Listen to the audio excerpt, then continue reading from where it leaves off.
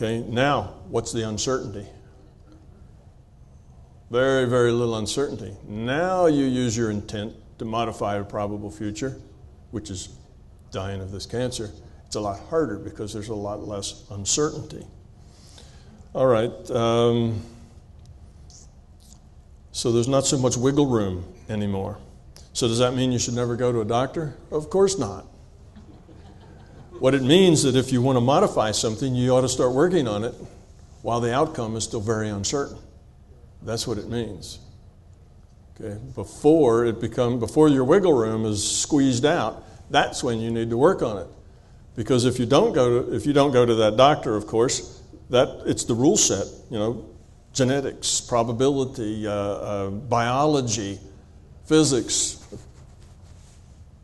going on your neck there, that's just going to happen.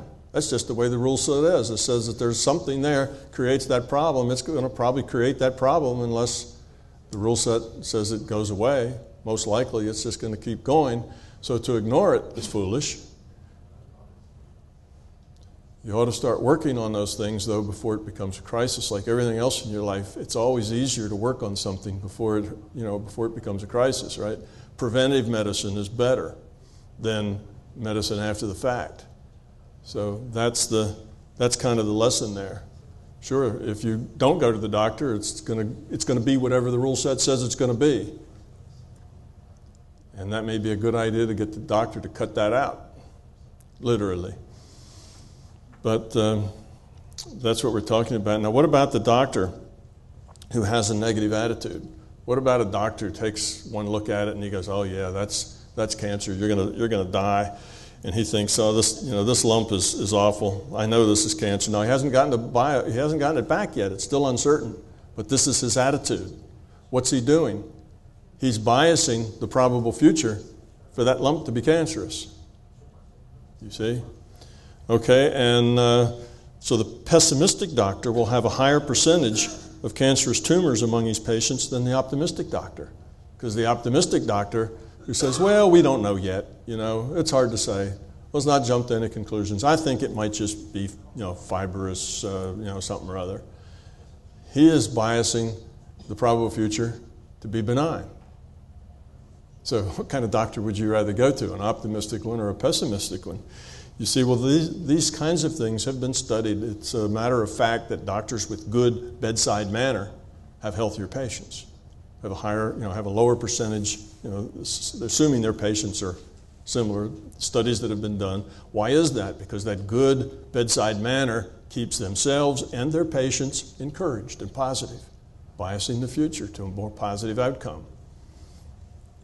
Okay, this happens all sorts of things. We've had studies that show that if you tell a teacher that her school children in her class are all geniuses, they will end up making higher scores on standardized tests. If you tell that same teacher that her students are all the slow group and really really don't understand anything, those kids will make lower scores on standardized tests. And the only thing you've done different is give the teacher an expectation. Now, you give the teacher the expectation and you give the kids an expectation. You not only tell the teacher that all those kids aren't too bright, you tell the teacher that. You also tell the kids that. So, kids, you're not too bright. This is a slow group. Teacher, this is a slow group. Do the best you can. You'll find that they'll do much worse later on. And they've done these tests where they've taken children and just randomly sorted them. So you have out of thousands and thousands of children, they're just randomly sorted, and then they make these different statements, and they found that these expectations make a big difference in the outcome. Well, again, this is soft science, right? This isn't the hard science of how heavy is the rock. This is soft science, it has to do with people. The only way we can do experiments in science with people is double blind, triple blind. We can't have the teachers thinking that this is a dumb group, or the kids thinking that they're the dumb kids, because it'll actually make that happen. It'll create that expectation. So this is turned up in all manner of things besides education and medicine. The placebo effect, right? We mentioned that already. Placebo effect, very well known. Actually, the placebo effect was first discovered by a nurse in I don't know whether it's World War I or II, probably World War I, I don't know. But in the field hospital, they ran out of morphine. Well, they had people there with limbs torn off and all kinds of terrible wounds, like you might expect in a field hospital. And they didn't have any more painkiller. This nurse just did not have the heart to tell these guys, sorry, you're just going to have to lie there and suffer in your pain because we don't have any more morphine. So she just gave them saline solution and told them it was morphine. And she was shocked to find out that 30 or 40% of them felt much better. The pain went away. Thank you, nurse. They felt a lot better. And that was the first sense of the placebo effect. And after that, it was studied and studied and studied and found out that it's a very, very real effect. And we're not talking about people who just think they're better. We're talking about people who really get better. So you hand out, a benign pill, just cellulose, nothing in it but cellulose. And you hand out that pill to people and you tell them, this is a new discovery on science. This is a great pill. It's going to make your liver work better. Somebody that has a liver problem. And you will find that if you do that, about 35% of those people, their liver will improve. Whereas in the control group, same group, randomly, same problems, randomly pulled apart, you find that the control group, their liver doesn't get better. So why is that? Mind affecting matter, right? Okay, well it's the same thing. That placebo effect is the person having a positive attitude toward that illness changes what happens, changes the probability. Okay. Let's see. Okay. Oh, one more. Oh, we're way ahead of things here. Synchronicity. All right. Now, let's talk about synchronicity. All right, the system computes the probability of what happens next according to the rule set and according to history. Right, so we're going to have two rules. We can't violate the rule set. Okay, and the other rule is we need a consistent history. And those are rules on this reality of ours because that's what makes our reality livable and gives us good feedback and makes the best learning lab for us to be in. Okay, well, where you have uncertainty then, you enable multiple solutions. We've already talked about that. Where there's uncertainty, you can get 3 or 4 or 5 different things. Might work just fine within that uncertainty. So all those things are possible. And when you make the measurement, you pick one out at random. Okay, so that means synchronicity becomes possible. Because now, here we are in a system. We are the working fluid. We're what's helping this system evolve by our own evolution. We're just a piece of this system experiencing this virtual reality so that we can become love. We can grow up. We can reduce the entropy of ourselves and thus the system. So the system really wants us to succeed. It's not that the system really doesn't care. You're on your own. Do what you do. The system really wants us to succeed because our success is its success. It grows once we grow. We're it. It's us. Okay, so synchronicity, just like a guide, like the guides bubbled up out of the system to help you grow, to help give you some answers and encouragement and a little boosts where you need it, to help you get through the hard spots. Well, so does synchronicity. Just bubble up out of the system, gets applied to you to help you grow, to help you get through the hard spots, to give you some encouragement. That's what synchronicity does. It becomes possible. So a weak history gives the system fewer constraints. Okay, so where you have a weak history, where you don't know, then you have more uncertainty, you have fewer constraints. Okay, and we have a bunch of examples here. One of them, let's see, I have a list of them here. One of them is your car keys. You can't find your car keys. You don't know where they are. Or you left your car keys on your desk and you go back and they're not there. There's uncertainty in the system. You're not sure where you left your car keys. Your car keys could have been left, in the kitchen or some other place, not on your desk. So when you go back to find those car keys and you look for them, they don't necessarily have to be where you left them. They could be in the kitchen because that's sort of probable too. You might have left them there, and you don't really remember where you left them. So when you reach up and make that measurement and look for it, you might find them on your desk, you might not, you see. So sometimes things just aren't where they're supposed to be, and you don't know why, and you think for sure they should be there, but they're not. I mean, everybody's had these kinds of experiences before. That's because it's a probabilistic system, and things don't have to stay where you put them. Just like that dead tree didn't have to be a dead tree when the next guy walked into the woods, because it could have been something else. You see, it's a kind of reality we live in. Things don't always have to be the way we think they are. Okay, here's, I have Grandma's ring written down there. This is a situation where the larger consciousness system is conspiring to teach you a lesson, help you grow, help you reduce your entropy, because that helps the system. So Grandma dies, and she has one thing that's very valuable that all of her children want, and that's this big, expensive diamond ring that she's had. It's been in the family for generations. Didn't cost much originally, but by now it's worth a small fortune, right? So Grandma dies, and everybody kind of like to have that ring. Well, the children go to the house, and everybody's looking for the ring. Where's that ring? That's the most valuable thing Grandma owns, and nobody can find it. It's just gone. Well, what happens? Each of the children think one of the other ones got it. That's what happens. They get angry with each other. They get mad with each other. They accuse each other. They have all this problem, all this fear, all this greed, all this ego. And then a week later, they're there, and one of them says, "Oh, here it is. It's sitting right up here on the shelf. There's Grandma's ring." Oh, well, now they think that whoever stole it felt bad and put it back. See, but the lesson there that the system is giving them is don't jump to conclusions. Don't start accusing people. Don't see it, don't work out of your ego. That's the lesson. And what they did, of course, was very painful and very hurtful for all of them. And it'll take them a while to grow out of it. That's a strong lesson.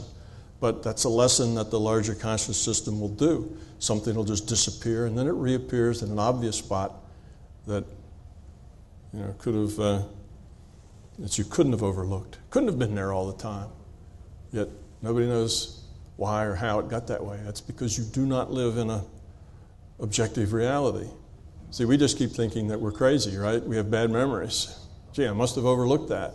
It doesn't have to be that way. We keep making excuses because we believe in an objective reality. Here's one that I'm fond of. It's the beer in the refrigerator story. You get back from a long trip, and you look in your refrigerator for a beer because the airplanes always dehydrate you and make you thirsty. So you walk into your apartment, you open up the refrigerator, and there's no beer in the refrigerator. Yet you remember that there was at least 2 or 3 or 4 or 5, something like that. You remember you left some there, but there's none. Okay? How can that happen? You've had things like that where you knew something was supposed to be some way, and it wasn't. Well, this can be part of a synchronicity. So let's say that when you took this trip, just before you left, you opened the refrigerator door, you took your camera, and you took a picture of what was inside the refrigerator, and there was exactly 4 beer in the refrigerator. Now you come back a week later, how many is going to be there? 4, right? Because now you have the data. You've made the measurement, and you've got the data, and it's in the reality.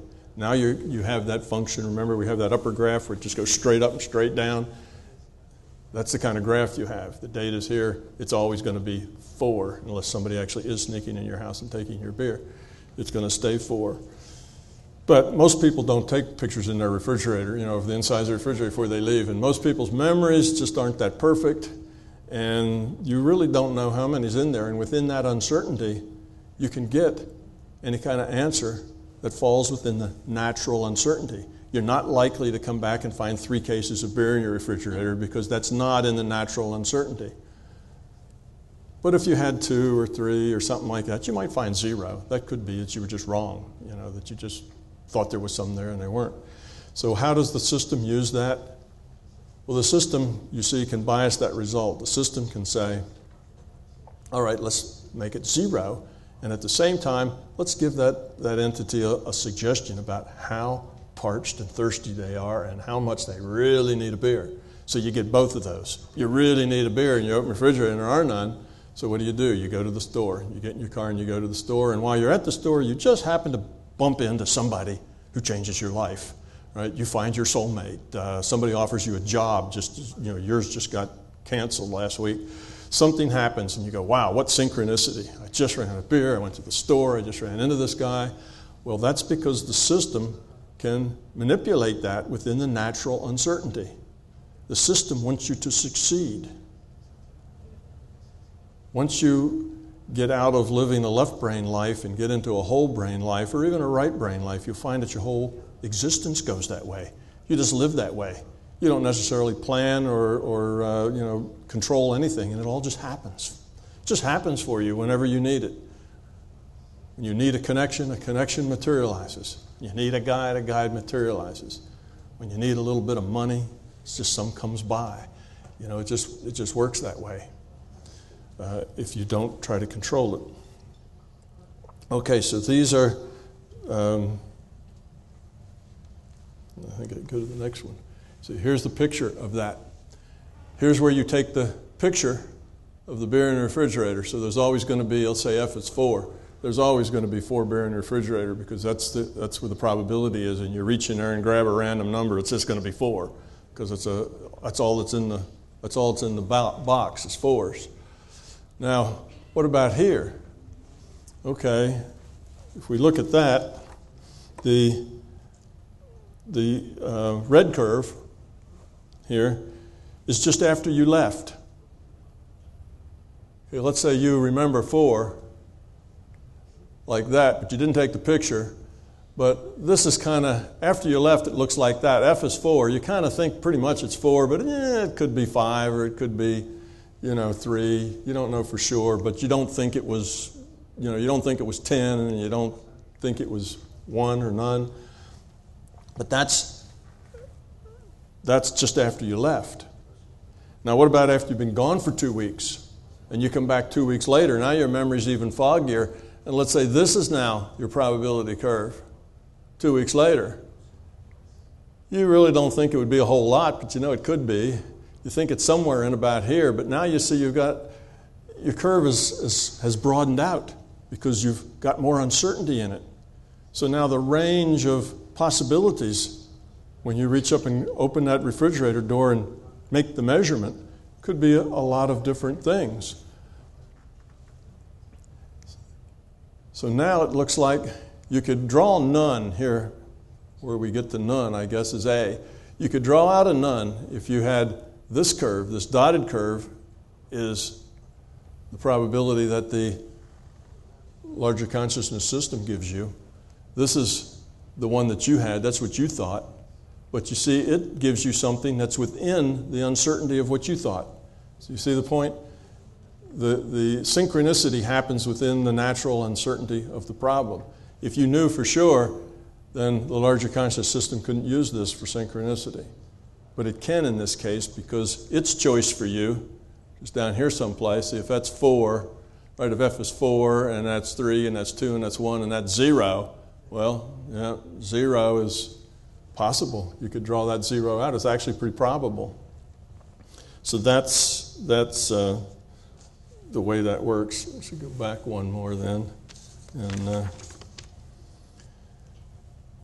so sometimes we're just saying that synchronicity is possible. Okay? Sometimes what seems like synchronicity may just be circumstance and it might just be coincidence. Sometimes not. However, it's logical that the system would be designed to support your evolutionary process in general. Our evolution's its evolution, which leads to an evolving, self-optimizing larger consciousness system actively supporting your personal evolution. Synchronicity is the result of the larger consciousness system evolving processes to help it lower its entropy, its system entropy. Okay, we have lots of experiences of this sort of thing. We have paranormal, not only synchronicity experiences, but paranormal experiences. And most of them are just there to open your eyes, to tell you, hey, reality is larger than you think. is a bigger picture than you think. It's not just about the stuff. There's a spiritual dimension. There's a mental dimension. You can have synchronicity. You may be pushing your grocery cart down the aisle, and a little thing of aspirin, falls off a shelf and rolls in front of your cart, and you go, "Oh, yeah. Gee, we don't have any of that. We should take one of those." So you put it in your cart, and you go and you buy it, and that's maybe a Saturday evening, and then the next day on a Sunday you have a terrible headache, and boy, it's a good thing you bought that aspirin, because all the stores are closed now and I couldn't get any. Okay, so, and you think about that and say, boy, that was good luck. That medicine almost jumped out in front of me, like a book almost jumps off the shelf into your hand when you're walking, when it's a book that really makes a difference to you. And you say, well, was my headache that important that the larger consciousness system wanted to make sure I had some aspirin when I got my headache? Of course not. That's not the point. The larger consciousness system isn't really interested in your headache so much as it is in opening your eyes, saying, something happened here. That was really strange. The more strange experiences you have, the more open your mind is to reality actually being strange, which it is. You see, it's a mind opener. So we have, deja vu, precognitive dreams, a telepathy experiment. How many mothers have just had the knowing that their child was hurt? It happens a lot, right? That's telepathy. They just know it. It's intuition. Well, that gives them a sense of a larger reality. Prayers being answered. Sometimes, you will get a voice of a dead relative, come over to telephone or be on your answering machine or something like that, and it'll have data that lets you know that was them. Well, how does that happen? How does that dead guy talk on a telephone and leave a message on your answering machine? Obviously, he doesn't do it in an objective reality. So it's just the larger consciousness system taking an opportunity within the uncertainty that's natural to the situation to open your eyes a little bit, nudge you in a direction of seeing a larger reality, because that nudges you in a direction of seeking bigger pictures, which will take you to lowering your entropy, growing up, becoming love, and getting rid of your ego and fear. That's where that leads. Okay, for the most part, these kinds of paranormal experiences are not about the information delivered. They're about giving you a personal experience to pry open your mind. I had an engineer friend of mine who thought anything paranormal was ridiculous until one night he had a precognitive dream, and he was in an airplane.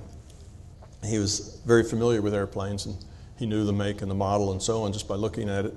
And while he was in this airplane, he saw all the people in it, and he said he saw them in a lot of detail. I mean, he saw them just like he was there, and all of them were in black and white, and this one little girl sitting in the middle row was in color. So he was there for a little while, and he looked. Then the next day, or it was a couple of days later, an airplane crashed. Killed everybody on board except one little girl. It was the exact same make and model of airplane that he saw when he was there. So suddenly, this engineer who said, all this stuff is a bunch of crap, all those people believe it are crazy, he said, whoa, this is very strange. My reality must be bigger than what I thought it was. It opened his mind. He started on a search for a bigger reality and a truth, and it changed his whole life. Well, why did he get that precognitive dream? It wasn't about the airplane or the little girl. It was about him. It was about opening a door in his mind. And a lot of your paranormal experiences are going to be just that. It's not the message that's important. It's your experience. It's your personal experience with it is what's really important. Now, some mistakenly think that synchronicity implies a scripted life, that there's no free will. It's just a script. We have a deterministic reality, and the aspirin rolls out in front of us because we need it, because that's in the script. It's not so. They're just targets of opportunity that are exploited by a system with a purpose. That's why you get synchronicity. And synchronicity is possible because we live in a probabilistic system, and they have uncertainty. We have uncertainty in the system, and that uncertainty allows for a multitude of solutions. So it can pick a solution that just happens to make you go to the store looking for more beer, where you bump into this person who just happened to go there for some other reason. That's how synchronicity works. All right. Now we're going to get to the false appearance of backward causality. This one's also kind of fun. I first ran into backward causality that it existed by a patient study that was done in Israel by a bunch of rabbis who took patient records, prayed for the patients to have good health. Now, these were records. These people had been out of the hospital for a decade. These were 10-year-old, 15-year-old records from the hospital. They prayed for the people, a certain group of people. They split. Again, this is science, right? So you do a random sort. You pray for this group. You don't pay for that group. Then for the group that you prayed for, they found out that they had, on the average, shorter hospital stays.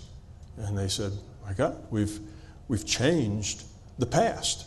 These are old records. How can we pray for these people to have good health and they have better health than the control group? And the experiment was done over and over enough times that they realized they were actually having an effect. It was a statistically significant effect that they were improving the health of people who had already been out of the hospital for a decade.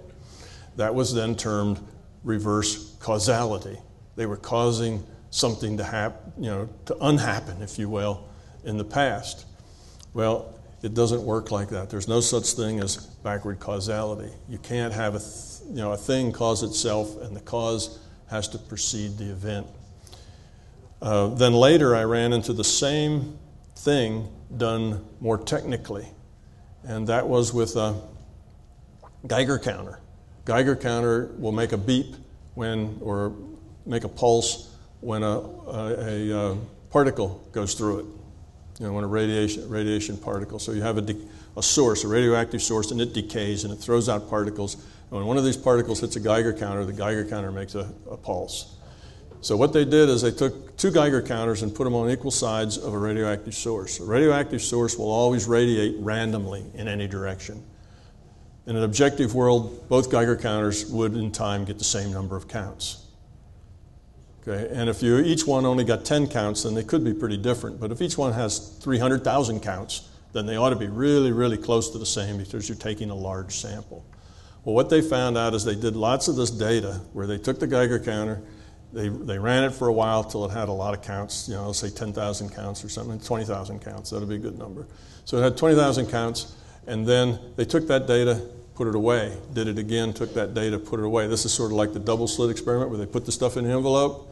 Okay, they put these in envelopes, and then they sorted the envelopes, and they said, okay, in this bunch of envelopes, we want you guys with your focused intent to make the right Geiger counter have more counts than the left Geiger counter, or vice versa in another group. And then, of course, they'd have their control groups and so on, and what they found out is the exact same thing with the hospital stays. The people could modify that, so that right Geiger counter now had some more counts in it. Well, now it's not that unusual that one would have more or less because they're not going to have exactly the same. But statistics can tell you how much different they're going to be, right? So let's say the normal uncertainty out of that 10,000 is that one of them normally would have three or four more counts than the other. Just typically, that's how much difference you'd expect. But that right one was the one that had the more counts. And then they did it again, and the right one was the one that had more counts. And they did it again. You see, it should be, some of the time it should have been the left one, half the time it should have been the left one, half the time it should have been the right one. But always when they used their focus intent, it was the right one that had the more counts. Or if they did it the other way, it was the left one that had the more counts. You see? So they could bias it by using intent with this Geiger counter. They've done the same thing with random number generators. Ran pages and pages of random numbers, done the same thing. Broke them up randomly, had different groups, and they can be biased. Now here's what's interesting about it. The bias would only be within the natural uncertainty. So let's say 3 or 4 counts was the natural difference you'd expect. All right, they could only bias it by that 3 or 4 counts. But the fact that they could bias 20 of them in a row, so there was always the right Geiger counter that got the more counts, that's like flipping a coin 20 times and getting heads every time. You see? Now that's 1 in a million. So what they were doing was 1 in a million, even though any one of them wasn't that amazing, wasn't that outstanding. So this reverse causality thing has happened a lot. And the reason that's reverse causality is because here you have the Geiger counter and it's done. The counts have been measured, the data's been taken, it's been sealed in the envelope, and then a year later, these people use their intent and they can make all the counts that came on the right Geiger counter or the left Geiger counter higher or lower, depending on what they focus their intent on. And it's a 1 in a million that they can actually, that would happen by chance. So that's the way that works. Well, let's look at it and see what happens here. Let's do it with the patients, since that was the first one. And we'll say there's 20,000 patients altogether. And of those 20,000 patients, we're going to break that up into, let's say, 20 groups of 1,000 patients. So now I have data. 20 groups, 1,000 patients each. Each group, I'm going to break into 2 groups of 500. One of those 500 is going to, so I have 20 experiments, if you will, and each experiment has a group just randomly separated into 2 groups of 500. Okay, now what the rabbis did is they'd pray for, had group A and B. They'd pray for group A for having good health. And then they would have, group A would have good health here, and then if this next one, they'd pray for maybe B to have good health, and B would have better health. So they found that they could consistently do this to where their odds of doing it by chance were 1 in a million. Okay, now let's change that a little bit and say that somebody did look at these hospital records and did do some statistical analysis on them. Let's say that they take this group of 500 and they'd look at the whole group, or the 2 groups of 500 together were a group of 1,000. Let's say that they looked at that group of 1,000 and decided what was the average hospital stay for that group of 1,000. Then they randomly split them into 2 groups and had them pray for group A. Well, what does that mean? If group A got a shorter stay, shorter than the average, by 5%, what's that mean? It means group B had to get longer stays by 5%, because we know what the average was of the whole, right? We know all 1,000 of them had a certain average hospital stay. That still has to be true because that's data in the system. So that means that if one went down, the other one had to go up by the same amount, so that we didn't have any inconsistency with the data that the statisticians had done. Okay, now that's an experiment that I don't think has been done, but that's, to my way of, in my theory, that would be the way it would have to happen. One would have to go up as much as the other one goes down. So that's the way it works. And let's say before they had the whole thing, the whole group was, the statistics of the whole group of the 20,000 was determined before they gave it to the rabbis and split it all up. At the end, no matter how they were balanced, the whole group together would still have to meet that criteria. You see, they'd still have that one constraint. The total ensemble would have to be the same that was calculated earlier. The reason that the rabbis can do this is that the statistical representation of this data is still in the future. Nobody's looked at this data. It hasn't happened yet. Okay, it's like those detectors it's like the detector data and the screen data in the double slit experiment. Nobody's looked at them yet. So the data, even though it's been taken, isn't really firm yet. It can change because it's in the future. Okay, so that's the way this works. So in the data is still in the future.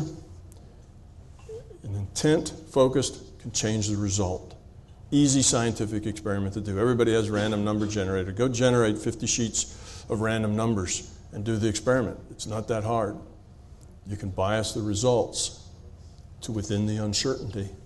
So they couldn't make all of group A say get out of the hospital in an hour and the rest when the average is a week. That's outside the natural uncertainty of the results. So you see how we have that working, and why does it have to stay within the natural uncertainty? Because the psi uncertainty principle requires that. That way it doesn't break any rules. Otherwise it breaks some rules. See?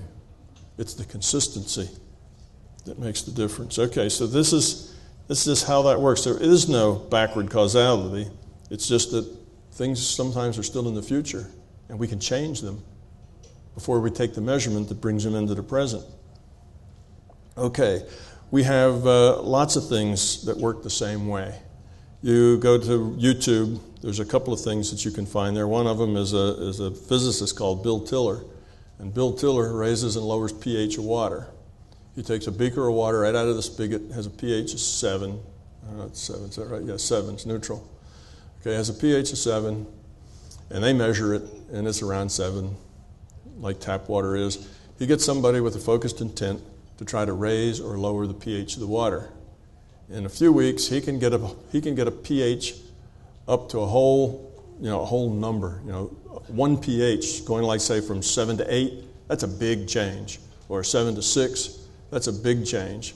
And he can get as much as 1, 1.5. I think he's sometimes gotten 2 whole pH. They've gone from a 7 to a 9, or 7 to a 5, just with intent. Okay, well, how does he do that? Of course, Bill Tiller doesn't know how he does that. He just knows that it works, and he's watched, and he's photographed it. He's had movies of it. He measures the pH every hour or something, and he sees that it just slowly walks up. Well, the way that works is the same as the patient's. The pH of water changes all the time. You've got little OH negatives and little H pluses breaking down from the water, recombining. Water is an active substance, right? It's going on like that all the time. Normally, there's as much gain as loss in a pH, but if you look at the pH of water, it's going to not be 7 like this.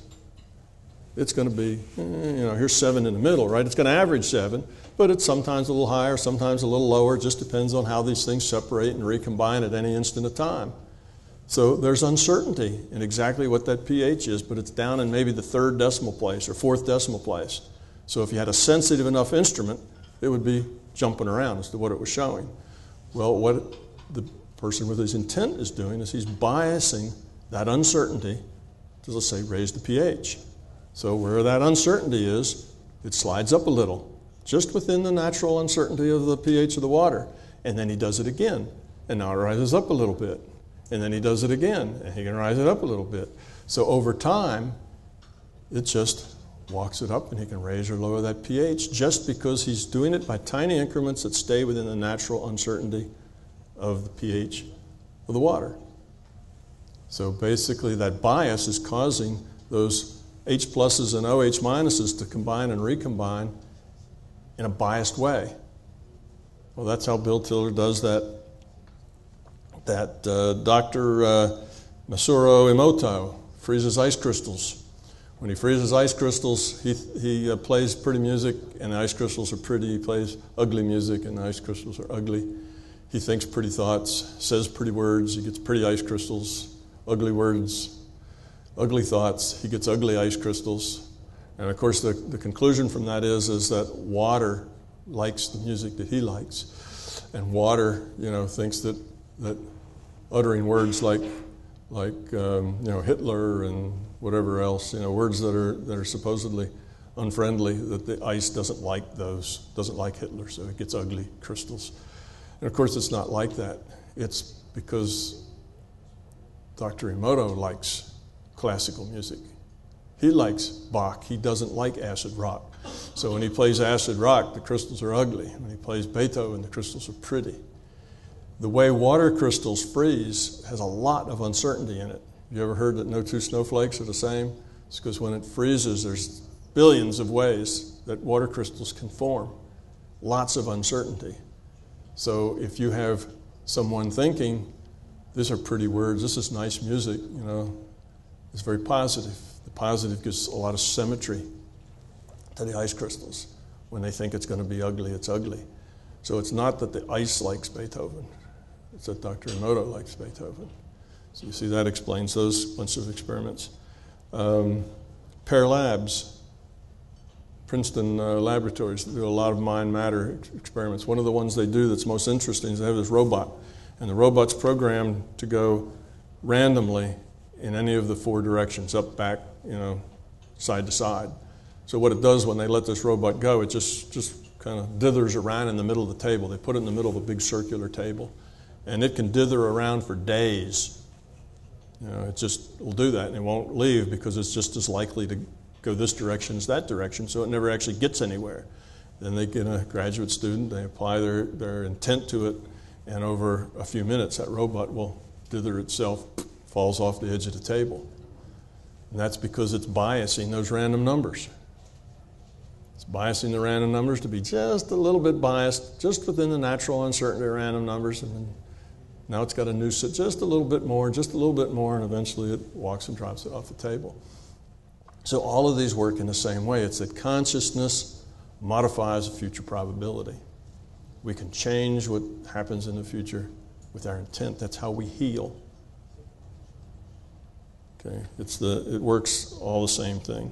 So the information can be lost or destroyed, just like in that the erasure experiment. It would work the same way. If the statisticians got those hospital reports, broke them all up into those groups, and then did the analysis of the average hospital stays for all the groups of 500, right? There'd be 40 of those groups, 2 in each of the 20 experiments. Then the rabbis would work on it. They couldn't do a thing because the data already was here. We know what the answers were. You can't bias them anymore. The particle's already become an electron or a photon. You can't change that anymore. But then if they did all that work and had the answer and then it all burned up, now you could bias it again. See, the data can come and the data can go. So here we're seeing real life, all these experiments from Emoto's to the ones at Pear Labs to the ones with the Geiger counters and a random number. All these experiments work exactly like a double slit experiment. You see, quantum mechanics applies to everything, wherever there's uncertainty. Joyce, why do physicists think that it only applies to little things? Well, I should rephrase that. The double slit looks at the uncertainty in the position of things. It's uncertainty in the position.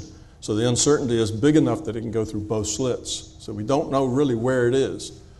Well, when things are little, particularly little and fast, there's a lot of uncertainty about their position. Little things that you can't see, that are moving very quickly, a lot of uncertainty. So we say that quantum mechanics applies to little things because it's little things that have lots of uncertainty for us. It doesn't apply to big things like rocks because rocks don't have much uncertainty. So they're approximately objective. And photons and electrons are not approximately objective. That's why they have the results in the double slit that they have. It's because their position is unknown. So you see it all works the same way, whether it's the log falling over in the woods, whether it's a bunch of random numbers in a robot, whether it's the ice crystals or the patients. If you have uncertainty, you can modify it, and you have a probability distribution that has lots of different solutions. All right, so I guess we've been through all of that.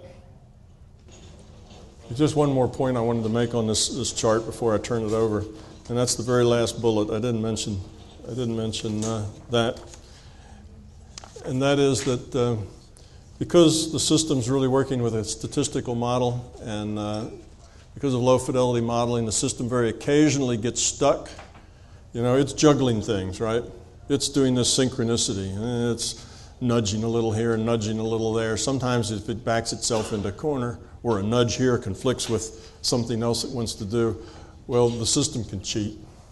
It doesn't like to cheat because that deteriorates the consistency of the system. But it can if it has to, if it gets backed into a corner. What I'm saying is that the system doesn't have to be perfect. You see, the system can make mistakes and still recover. It's not a perfect system. So it picks the cheat of minimum effect, and it still has to obey the psi uncertainty. But the system it's playing all sides, right? It's the computer. So it's like the administrator of the computer can go in and do a cheat to the game if they need to, but that ruins the play because it's no longer consistent. So it does that as little as possible, but it does happen sometimes. Weird things happen. Okay.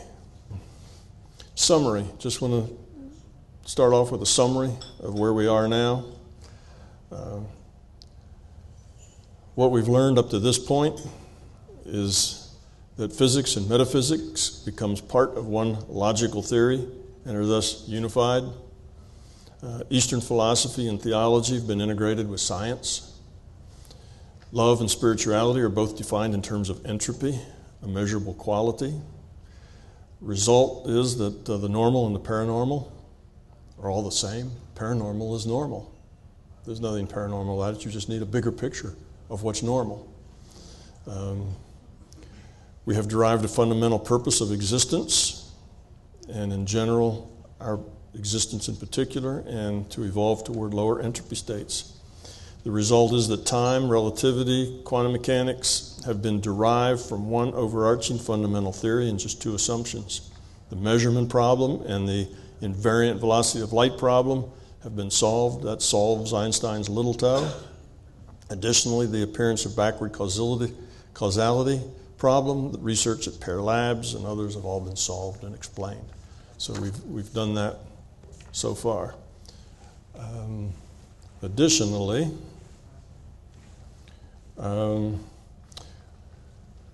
we have shown that synchronicity is possible. Mind-matter scientific anomalies have been explained, placebo effect, backwards causality, modifying random numbers. Lowering entropy increases the energy or power, information available to evolving entity. That's why those who evolve actually have more power. And we're talking about personal power, not physical power. Okay, so you take somebody like a Gandhi, or you take a Martin Luther King, or you take, these people had power. They changed whole civilizations, if you will. They changed whole ways that their countries and that their culture, and even multiple countries across the globe, changed how they think about things. That's power, to make changes. That's real power. But these are all people, you know, Mother Teresa, these are all people that are very low entropy. People have a lot of power to change things. Now, the change that is physical, yes, you can get some homicidal maniac who can change things for people, but that's really very minor compared to what you can change with a low entropy consciousness. Love is defined as a fundamental expression of low entropy. We've discovered the larger consciousness system is an aware, evolving system, and that it's real and therefore finite.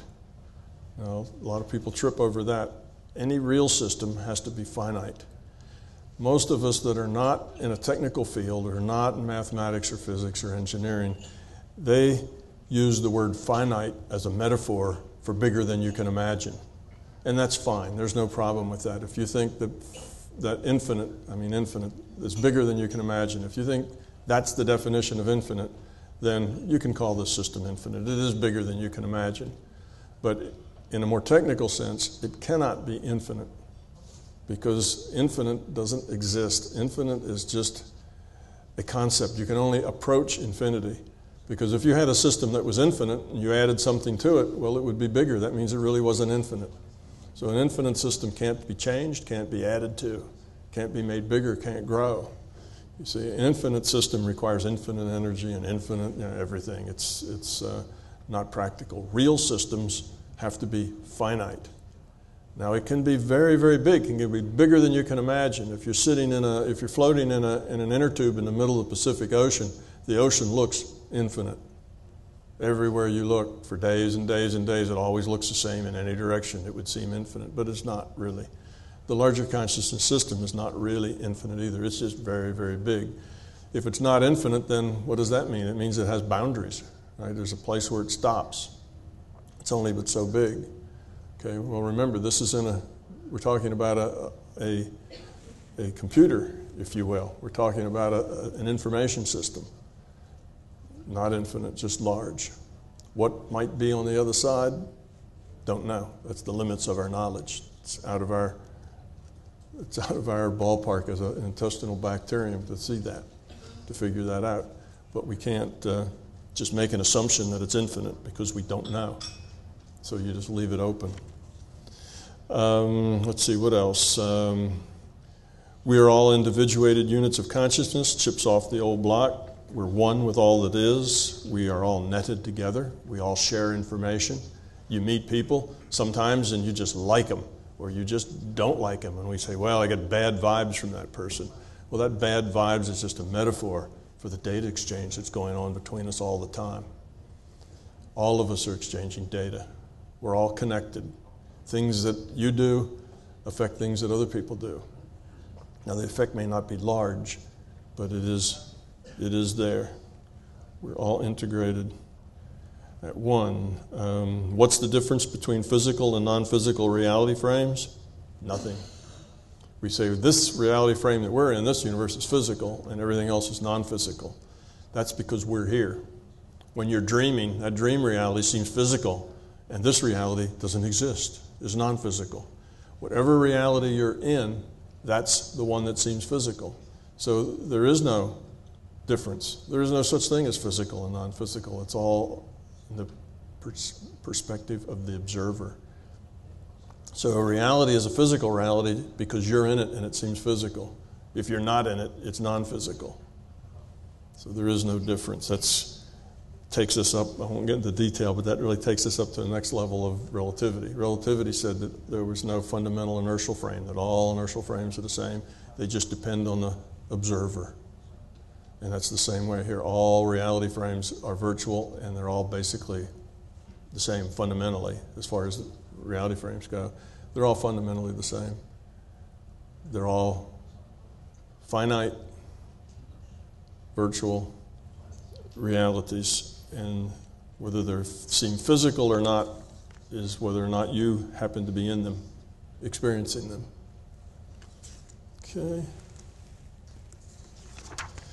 Okay, there is consciousness with a big C, and then there's consciousness with a little c. I put this chart up because there's confusion as to what we mean by consciousness. From a little picture perspective, we talk about our consciousness, which is just us, our awareness. Okay, now that's what I'm calling little c consciousness. That's the view that's seen by the free will awareness unit. And a lot of this is just defining terms. So we can talk about these things, we need to have common vocabulary. Okay, so you are a piece of consciousness. You are a piece of big C consciousness. And your free will awareness unit is a chunk of big C consciousness. It's a piece of the larger consciousness system. But what's your free will awareness unit? That's the part of your consciousness that's now constrained by the rule set of this virtual reality game. That's like a piece of consciousness constrained to abide by the rules in this virtual reality game. What it sees and experiences, even though it is a piece of big C consciousness, what it sees and experiences is your little c consciousness. In other words, it's your local consciousness in this local virtual reality. That's what little c consciousness is. So those are two different things. Your personal consciousness is a subset of the larger consciousness system, constrained in a virtual reality by one, the consequences of the rule set and evolution that defines the virtual reality. Two, by the quality of the hosting individuated unit of consciousness. In other words, your consciousness here is dependent also on what you come in with. This evolution game is cumulative. It's the way evolution is. It's cumulative. You build, the next lifetime builds on this lifetime, and the one after that builds on both of them. So you're constantly growing, improving your quality, and when you come back again to improve it a little more, you start with where you left off. Now you still have to own it again. You're still starting from scratch, but a lot of things are just intuitively obvious to you. A lot of things just are easy. You go very quickly until you catch up quickly to where you were, and then you go on from there.